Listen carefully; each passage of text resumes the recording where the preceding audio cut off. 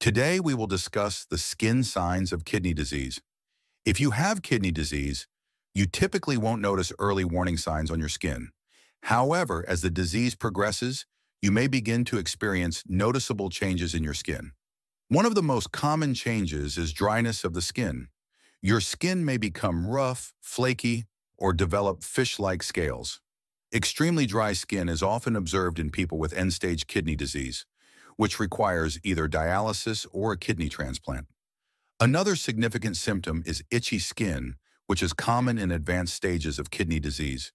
The itching can vary from being mildly irritating to severely life-disrupting. You may notice that your skin itches all or most of the time. Some individuals experience itching in just one specific area, while others find that it spreads across most of their body. When scratching becomes frequent, it can lead to several complications. You may develop raw, bleeding skin or sores. Over time, the skin may become thick and leathery, or small, intensely itchy bumps may form. If the itching doesn't improve, it's essential to visit a dermatologist. For some patients with end-stage kidney disease, relief can come from treatments like ultraviolet B phototherapy. Next, let's talk about skin color changes. When the kidneys stop working effectively, toxins begin to build up in the body. This can lead to noticeable color changes in the skin. You may observe an unhealthy pale, gray, or yellowish discoloration. Some individuals may also notice areas of darkened skin. If you've been dealing with itchy skin for a long time and scratch frequently, your skin might become yellowish, thick, and bumpy, with deep lines.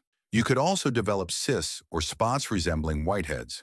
It's important to remember that these changes can sometimes be caused by conditions other than kidney disease.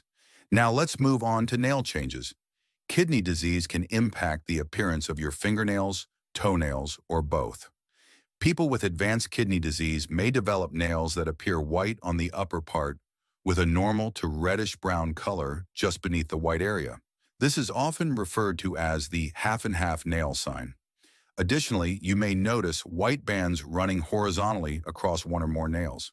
Next, let's talk about swelling caused by fluid buildup. As you may know, kidneys are responsible for removing excess fluids and salts from the body. When they can no longer perform this function, fluids and salts build up. This can cause swelling, which you might notice in your legs, ankles, feet, hands, or face. Now let's discuss rashes and bumps. Kidney disease can sometimes result in skin rashes. For instance, it may cause small, dome-shaped, extremely itchy bumps. As these bumps heal, new ones may form. Sometimes these small bumps join together, creating rough, raised patches on the skin.